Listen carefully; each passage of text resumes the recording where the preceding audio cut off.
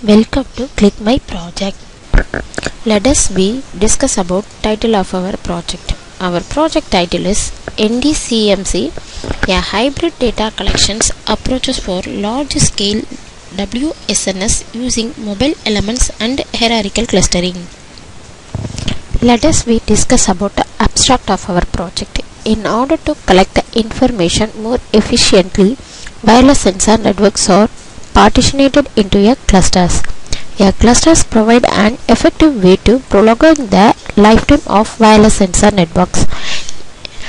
Current clustering approaches often using the two methods: selecting the cluster heads with the more residential energy and rotational cluster head periodically to distributing the energy consumption among the nodes in each clusters and extending the network lifetime. However, most of the previous algorithms have not considered the expected residual energy, which is the predicated remaining energy for being selected as the cluster head and running a rotate.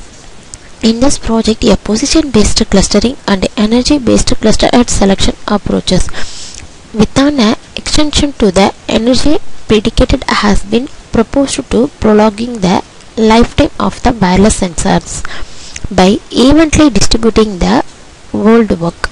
The proposed clustering method follows the basic principles of AODV. The NS2 simulation results shows the proposed approaches is more efficient than other distributed algorithm.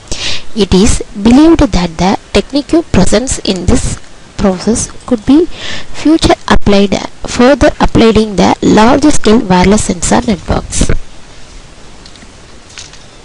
Let us discuss about objectives of our project. To reducing the energy consumption, to increasing the network lifetime. The main objective of our project is efficient cluster communication using multi-hop routing algorithm and optimal path finding algorithm for wireless sensor networks. Let us discuss about flow of our project. First one is a network formation. The networks are formed within a given range of the sensors. Nodes are grouped automatically depends upon their radio waves. Agents are formed for a group registration. The simulation work has been done within the NS2. The simulation nodes are randomly distributed within the network field of the size of given region. The TCP is used to establish the connection between the source and the destination. Then the FTP are randomly chosen the different source and the destination connection. Next one is an position based clustering is done here. The cluster formation takes place using the cluster algorithm. Here the position based clustering is done. Then the cluster head selection is based on the energy of the node. The cluster head is used to monitoring the member of the cluster nodes. Each cluster head containing the every node position, speed of every history of the member of the node. Then next one is an neighbor node estimation. On-demand reactive protocol that using the routing table with the one entry per destination. When the source nodes need to finding a routing of the destination, it start routing discovery process based on the floating to the location based destination nodes. Upon receiving request packet intermediating the nodes, updating their routing tables for a reverse routing to the source. Similarly, the forward routing to the destination is updated upon the receiving request reply. The packet oriented either by the destination itself or any other intermediate node that has a current routing to the destination. Then next one is a multi-hop routing.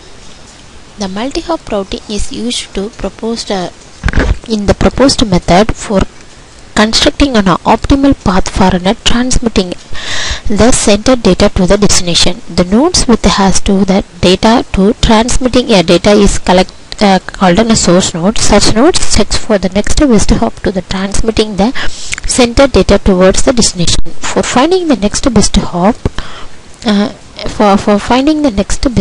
the routing request messages is sent to all the neighbors nodes. The routing request sent to all the intermediate nodes between the source and the destination. Finally, we finding the performance evaluation. Here we calculating the packet delivery ratio, throughput, energy consumption and delay of our network.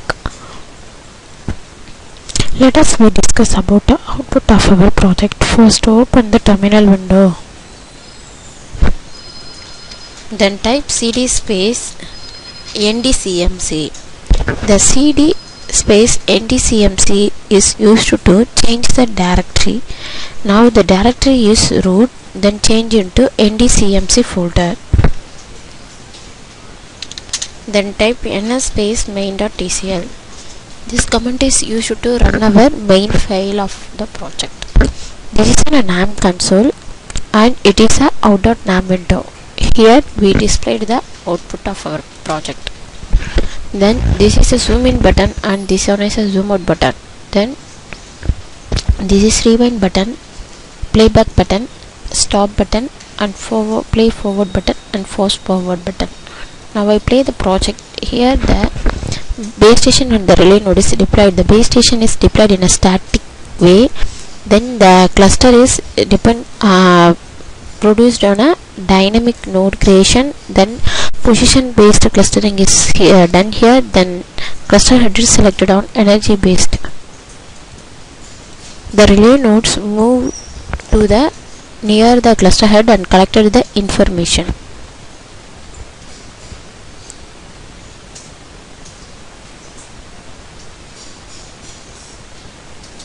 Then near the base station, near the cluster head, collected the information and go to violet color cluster head.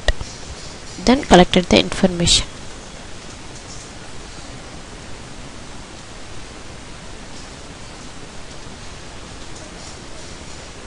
Then the relay sends the communication to the base station.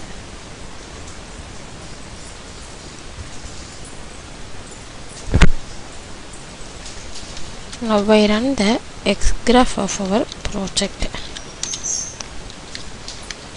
The X graph space thr.xg. This command is used to display the throughput of our project. Then X graph space delay.xg. This command is used to show the delay of our project.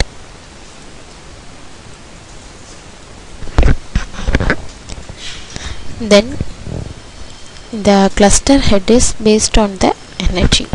Here we calculating the each and every node updated energy of a node for each time. Then we calculating the routing table path.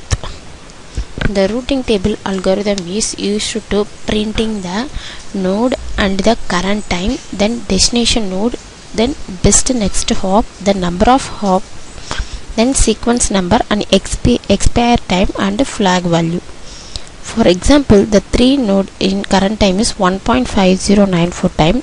The next destination is a 5. The next best hop is a 5. The number of hop between the source and the destination is 1. So the sequence number is 4. Then expire time is 7.509. Then flag value is 1.